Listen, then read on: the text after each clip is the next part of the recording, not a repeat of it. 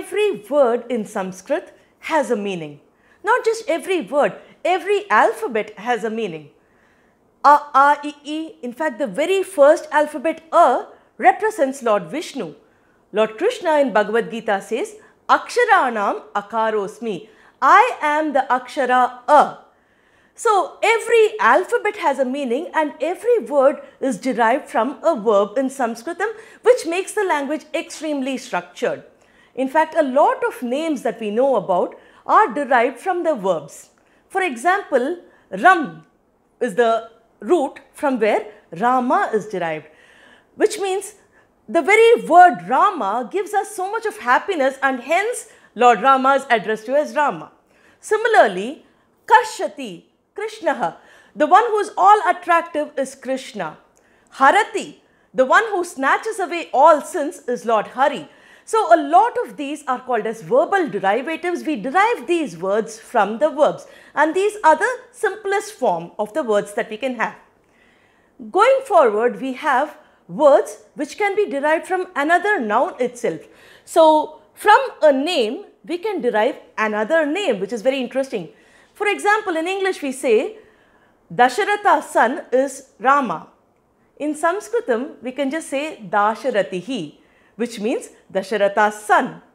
Similarly, Vasudeva, Vasudeva's son. We have Arjuna's other name, which is Partha. Pritha's son is Partha. This is not just for the names.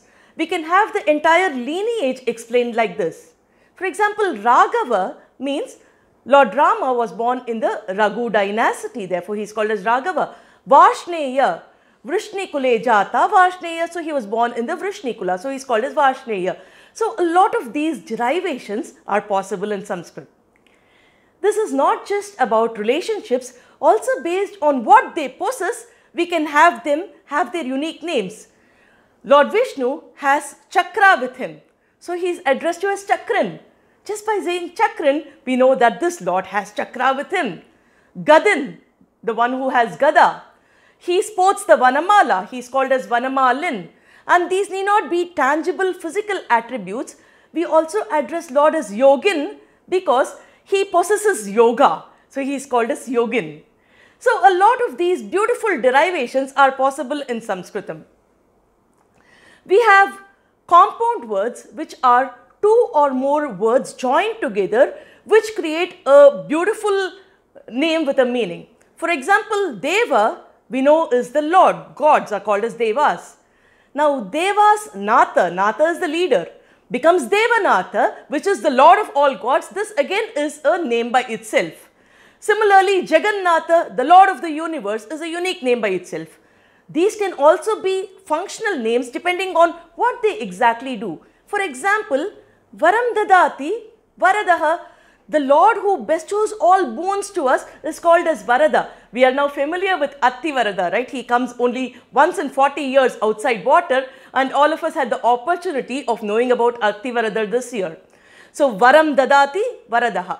Gam Vindati Govindaha, the one who protects earth or protects the cows is called as Govinda. So these can be functional names depending on what actually a person does or knows, so on and so forth. We have yet another category of compound words which makes the whole thing even more interesting. For example, we can have an entire story abridged into a word in Sanskritam by using these compound words. For example, Pitambara, the one who is adorned with yellow color attire, yellow color cloth.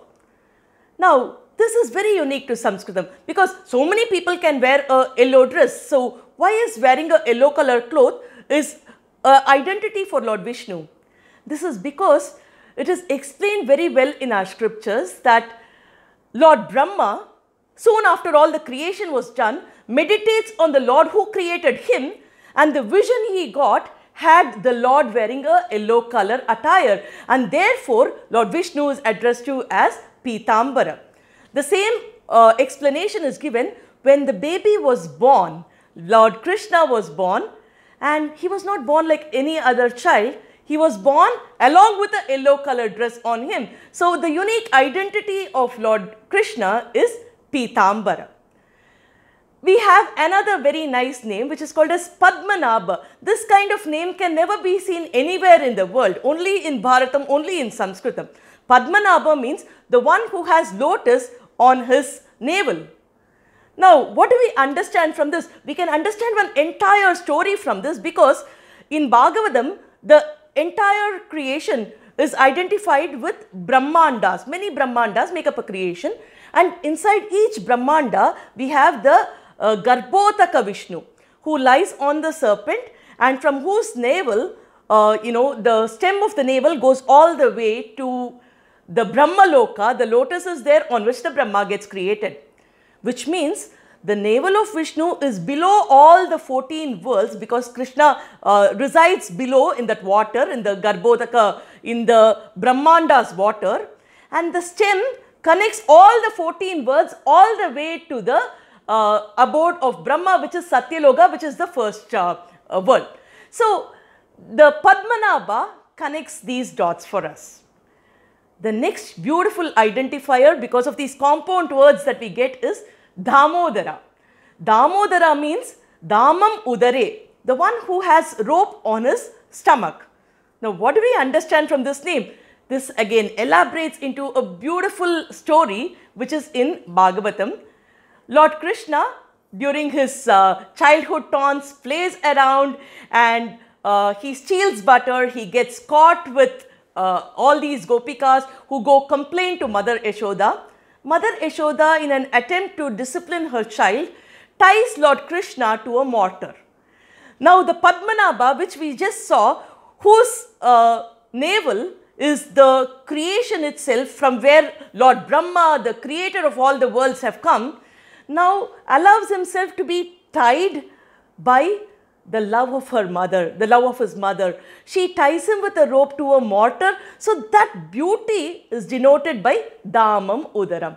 So, the rope is tied to this little Krishna, therefore he is called as Damodara. In fact, if you go to many temples, you can still see a mole on the stomach of the Lord, which shows that he was Damodara, because he was so happy with the devotion, the love, the affection of his mother, that he permitted himself to be tied to a mortar. So, these kind of compound words can actually shrink this entire episode into a beautiful name. Just by knowing the name, we can identify with the Leelas of the Lord, with the greatness of the Lord, etc. And Samskritam has yet another unique thing where we can have adjectives added to nouns to create new words. For example, in Venkateshwara Suprabhata, we know Uttishta Narasardula, which means Nara Shardula. Shardula means tiger. Narashardula means tiger among men. This is actually like a simile. It's called Upama. So, tiger here just means it's the best of men. So, Narashardula means best among men. So, also we have Purusharshabha. Rishabha means bull. Purusharshabha means the bull among men. Again, it explains that he is the best among men. We are familiar with the name Ramachandra. So, Rama, who is cool, calm, composed, beautiful like Chandra. All these are similes which are used many times in Samskritam to identify the greatness of a particular person, to give similes, metaphors are very common in Samskrita Bhasha.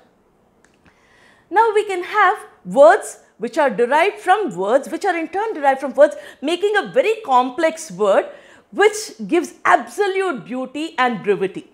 For example, we know the Lord Parthasarathi. Pritha is the name of a person who gave birth to Arjuna. So, Arjuna's mother's name is Pritha. Therefore, Arjuna is called as Partha. Now, because Lord Krishna drove the chariot to Arjuna, Krishna is called as Parthasarathi.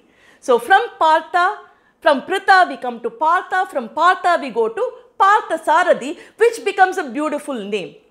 Similarly, Mura is a Asura. Now, by Mura's enemy is called as Murari. Ari means enemy. So, because the Lord killed the Asura by name Mura, he is addressed to as Murari. Similarly, Madhusudana.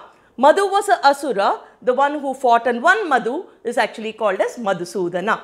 These words are derived by combining a lot of complex words and creating a whole new word.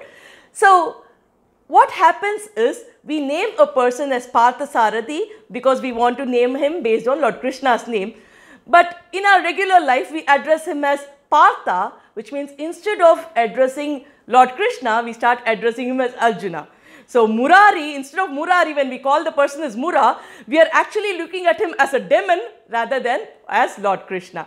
So Samskritam has this beauty, the brevity, it has structure, it can give a lot of spice to the way we communicate, and long statements, paragraphs can be compiled into a simple word, making a very enjoyable experience for us.